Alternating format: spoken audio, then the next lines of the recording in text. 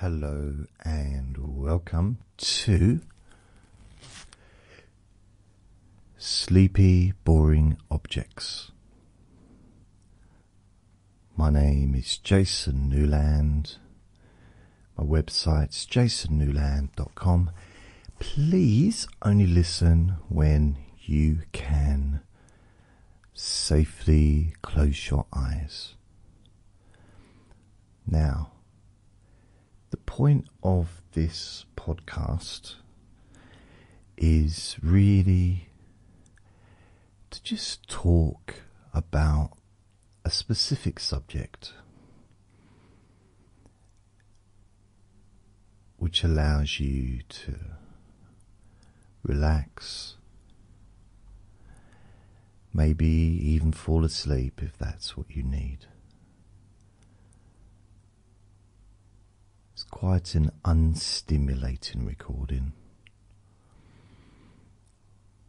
and in some ways it's very similar to my Let Me Bore You to Sleep podcast, except it's a bit more focused.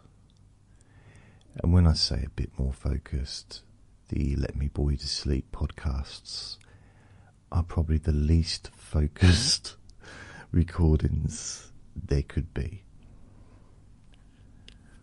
which is fine. It's just how they are. So this is more focused.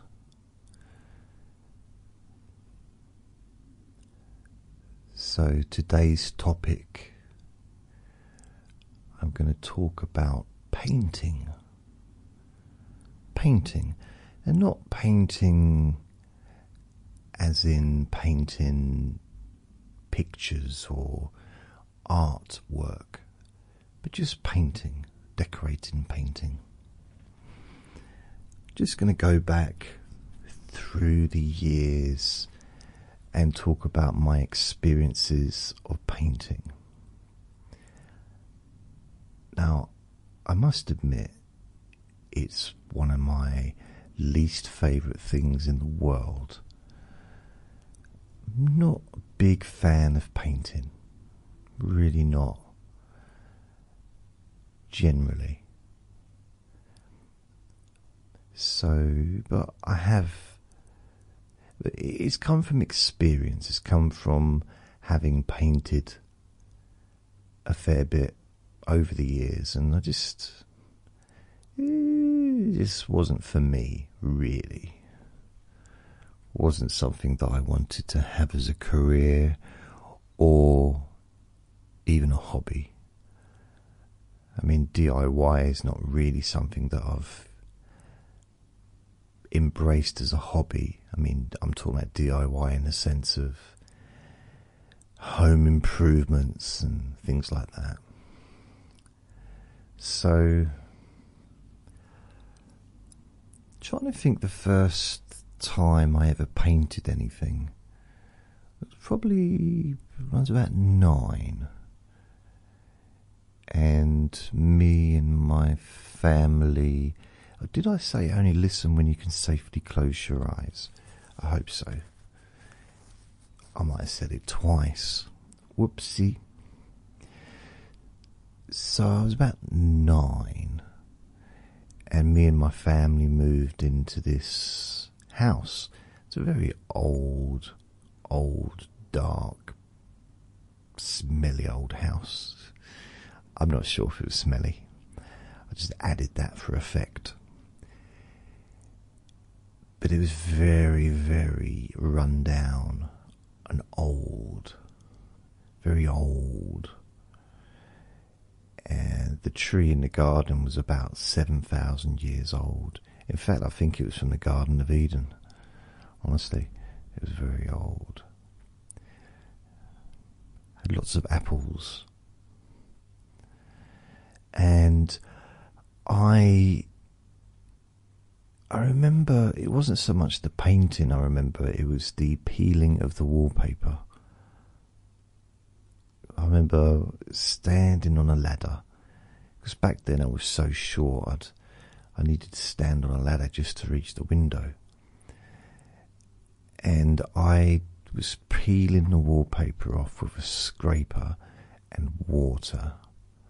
Water to soak the wallpaper, and then the scraper to scrape the wallpaper off. And one of my memories is watching Monkey, TV show called Monkey, on an old black and white television that was in the corner of the room while I was doing this. I mean, admittedly, I was more listening to it than watching it. But the actual painting, we all kind of were involved in the painting of the different rooms. Now,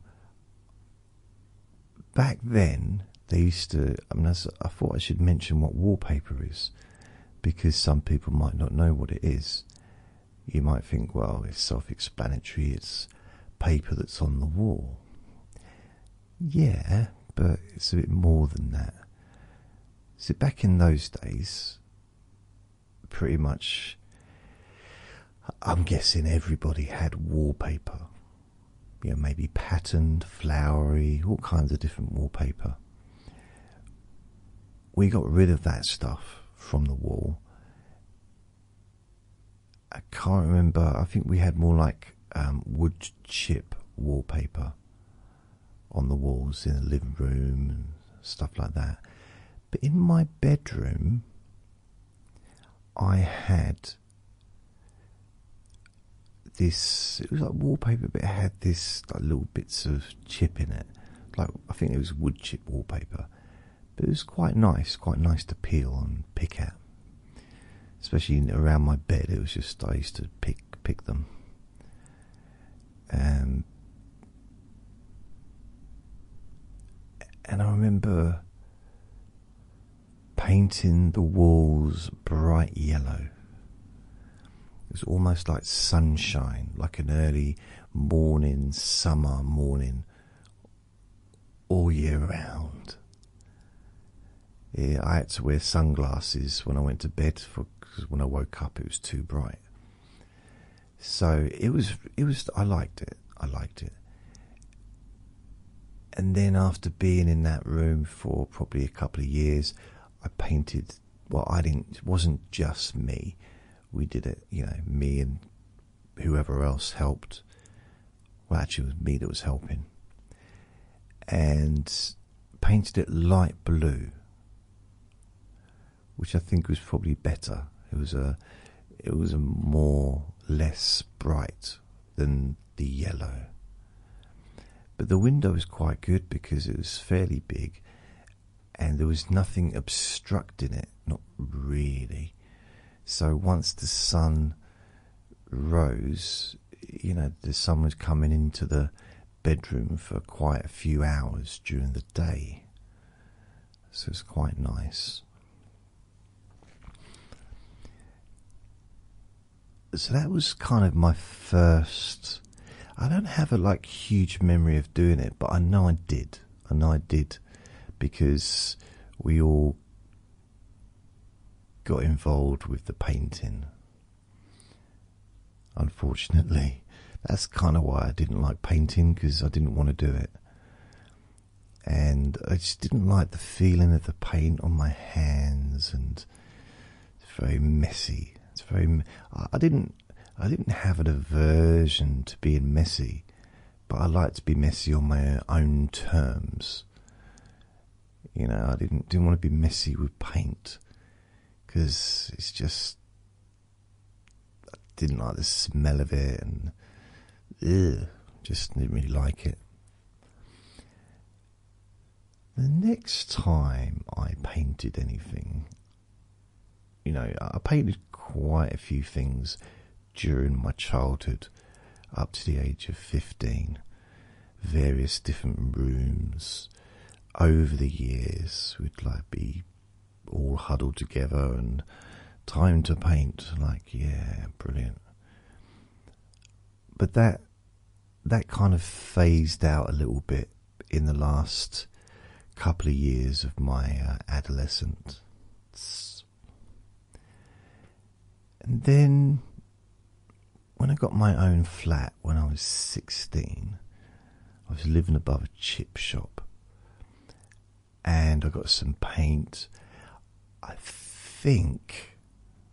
vaguely remember getting some wallpaper, and it was all uneven, and it was a right mess, but I just, I did it anyway, and I didn't really know what I was doing.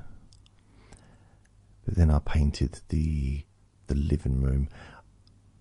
I'm not sure if I painted the bedroom or not. So that was that done. And then the second, I think after that, I think I might have helped my dad with a bit of painting when he moved into a new house. Well, it was he lived in quite a new house up to the age of when I was about 19. And then he moved into another dilapidated old bungalow that was falling to pieces. And he basically rebuilt it. So I helped, I think, with a little bit of painting there as a minimum amount. Because I moved, because I lived with him for about a month or so while he lived there. And then I moved out because I'd come back from London for a little while. And then I can't remember if I did any painting. Pretty much didn't do any.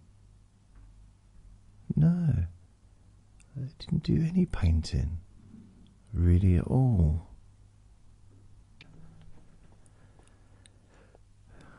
Until probably when was it? Yeah, I got a job in a comedy club, and they were refurbishing the club, and I did a lot of painting there, and for some reason I quite enjoyed that. I suppose, there was no pressure, and I was just left to get on with it, and so I did a fair bit of painting there. And then what happened then? Told you it was going to be boring, didn't I? I did painting. Oh, I rented out this place below a gym when I was going to do therapy from that place. I was going to do hypnosis, and I repainted the whole place, this big room, and then I basically ran out of money, so I just left it. I had to sort of give my notice and say, it's not working, I can't really afford to do this. So they ended up with a nicely redecorated room. So that was that. And then I didn't paint anything for quite a while.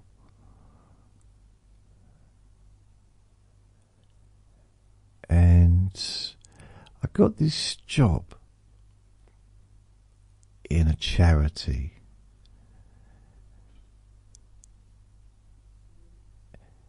And I was just going to be a receptionist, part-time. This is while I was counselling. And the weird thing about it is that they moved into this new building where they would need a receptionist. Again, another really old building. I was a receptionist, and I didn't mind helping to move stuff into the new building or whatever, and volunteering my time to do that. But then I wasn't even asked about painting. I was just told, make sure you come in with your dirty clothes on because you're going to be painting the walls. Like, what do you mean? And I really I wasn't happy at all for that. I mean, ask me, but don't just tell me, because I don't like painting, and I didn't sign up for that. And it was a bit of it wasn't the best start to a new job, really, because I would never take a job as a painter, or take a job where painting was even involved in the job. Even if it was like one wall a year, I wouldn't do it. I just don't enjoy it. And I actually said no. I said nope. And it probably wasn't the greatest start to a new job ever. In the end, I kind of did help a little bit with the painting. I helped with moving stuff in and, furniture and that, but really wasn't what I wanted.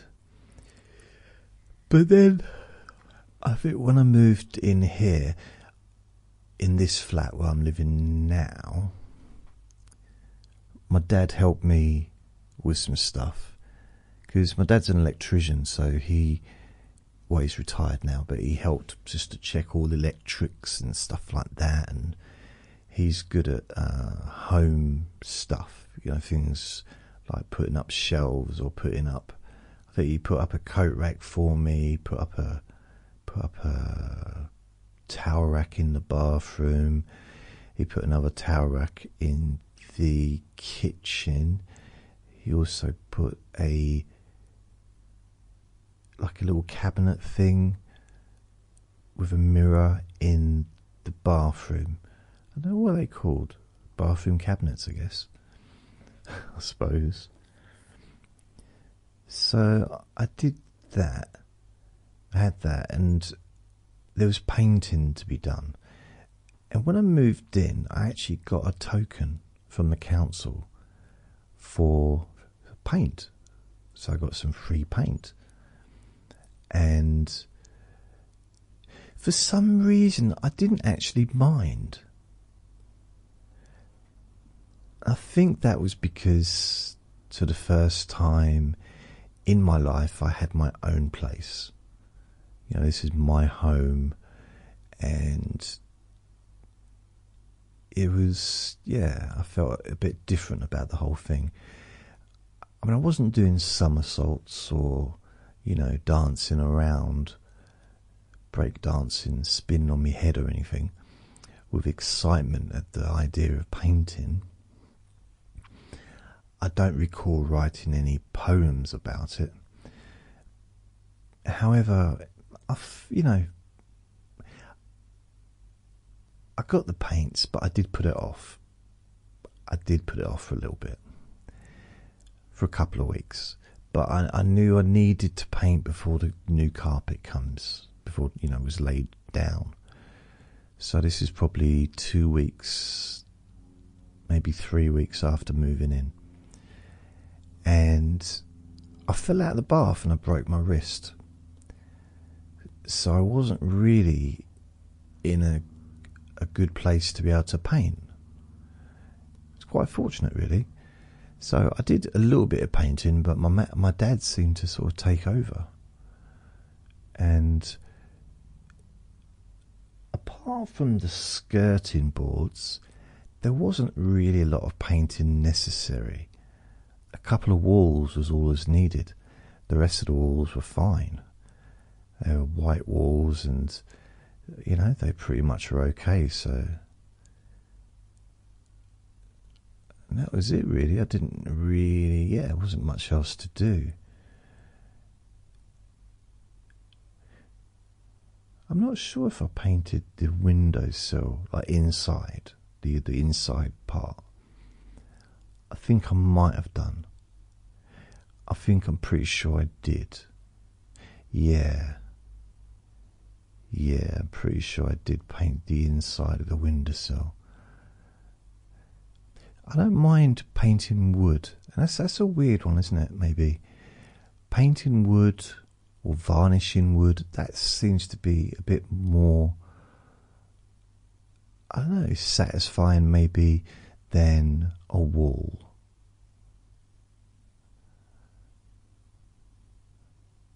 I'm not sure why.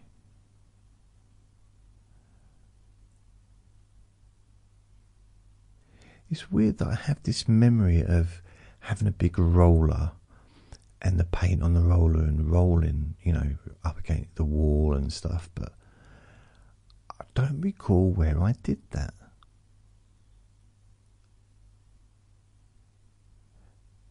I just have the memory of doing it. Where did I do it?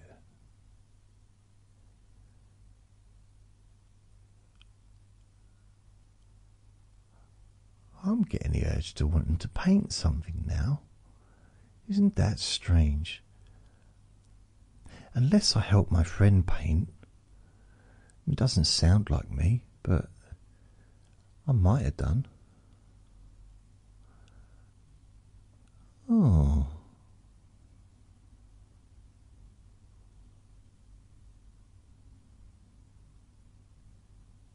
I don't remember.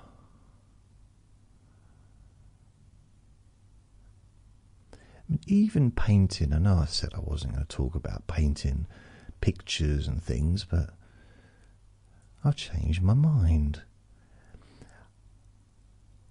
I never really enjoyed painting, even on paper. I think part of the reason was I don't like the feeling of the paintbrush on the paper. Although I did quite like the painting by numbers, because that suited my way of doing things. I quite like the process, The yellow goes there, that's number 1. Number 3 is blue. Number 7 is green, and just doing it like that. And eventually you have a picture of sorts. And painting by numbers, oil painting, was very popular probably in the 80s, early 80s. And I did a few of those things. And it was okay. I quite liked the smell of the oil paintings. That was quite nice. Watercolours, not so much. Never really been a big watercolour fan. Although I do like pastel colours.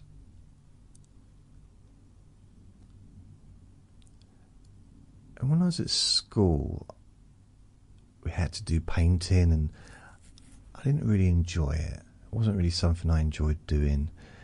And I think part of the reason is because I wasn't particularly good at painting.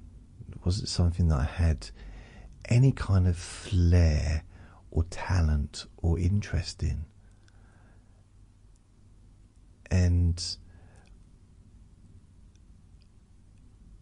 maybe I was spending too much time comparing myself with the people that were painting nice pictures, or spending too much time spinning around until I got dizzy and then fell over, because that's something I used to enjoy doing. Or spending too much time seeing how much chocolate I could eat before feeling ill. So it's, so when I was in the classroom, I was kind of busy doing other things. So I didn't choose art as a subject when I had my last 2 years of high school. Didn't choose to do that anymore. So I was quite pleased to let it go. So I had 3 years of art.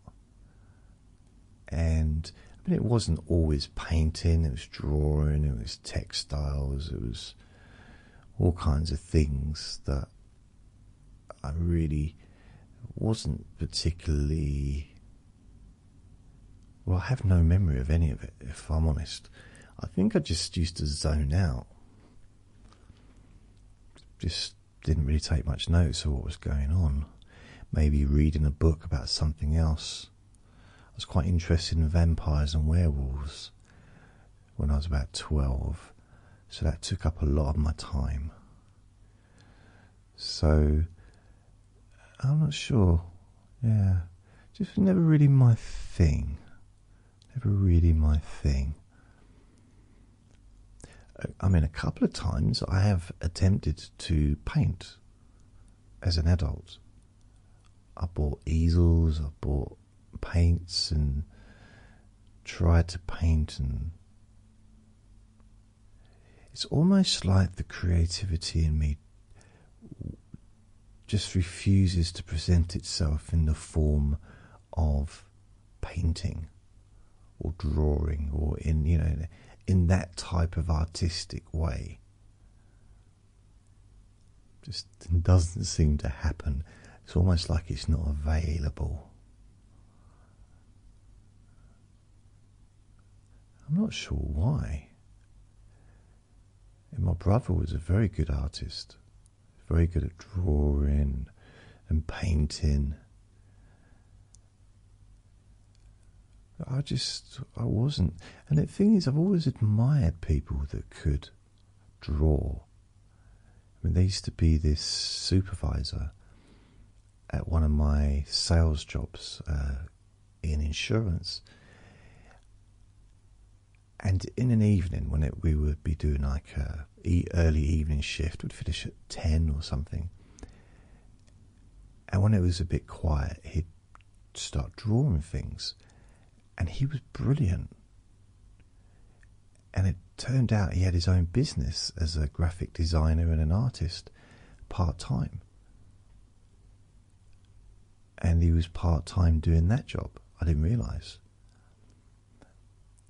And then he got offered the job in London, full-time as some kind of artistic, I think he was doing cartoons or something like that. So he left, and I was like, good for you. But he absolutely was just so good. He could just draw something. Like just, I don't know, for some people it's not impressive, but to me it's like, wow, you just drew that. Before you did that, there was nothing on the page, it was just blank. Now there's a thing. Wow. So yeah, I'm very impressed with people who have those kinds of artistic talents. And it's almost like I never had it. I used to enjoy drawing. I did when I was young. And my stepmom was a really good drawer. She loved drawing birds. And she had A-level in art. And so she enjoyed doing it. And I was, I suppose, I don't know if encouraged, but definitely I wanted to be like her. I wanted to be as good as her. So I used to draw things. I used to copy. So the only things I used to draw out of my mind would be things like spaceships and cars that could fly and things like that. The rest of the time it would be drawing pictures out of magazines, like children's magazines and stuff, because I was a child at the time. And I remember I drew Buck Rogers, because there was a television show, Buck Rogers in the 25th century, I think. So I drew Buck Rogers, and I spent about 3 hours drawing him, copying him from the magazine. And he had all his costume on, his white costume, and I think it was snowing outside. I finished. It was a lovely afternoon. It was warm inside. It was snowing outside. I could look outside, see the snow, see the robin redbreasts playing in the snow, and I was probably laying down on my stomach or on my front and drawing the picture. And when I'd finished drawing the picture, I felt quite good. I felt like I'd accomplished something. And I remember taking it to my stepmum, quite excited, quite maybe proud, I don't know. And I must have been probably 11, maybe at this time. And I showed it to her, and she said, "Oh, it's a lovely picture of Elvis Presley." It's like, "No, it's not Elvis Presley, it's Buck Rogers." She said, "No, I think it's Elvis Presley." I said, "No, I'm the one who drew it. I should know. It's Buck Rogers." She said, "No, but it looks like Elvis." And I said, "Elvis, why would Elvis be holding a space helmet?" And she said, "Well, I was about to ask you the same thing." And I just walked away. And I remember thinking to myself, where did I leave that Mars bar?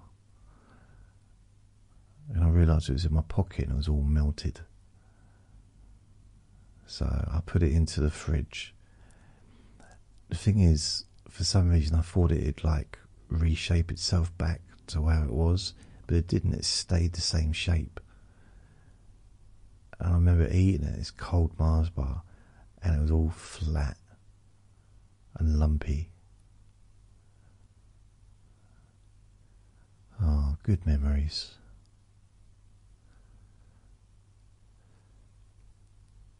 So I can't think of anything else really about painting. I think that's it. I don't think there's anything else that I could think of. Oh, never mind. So I guess that brings the end of this. Thank you for listening. Remember to be kind to yourself, because you deserve to be happy. Lots of love. Bye.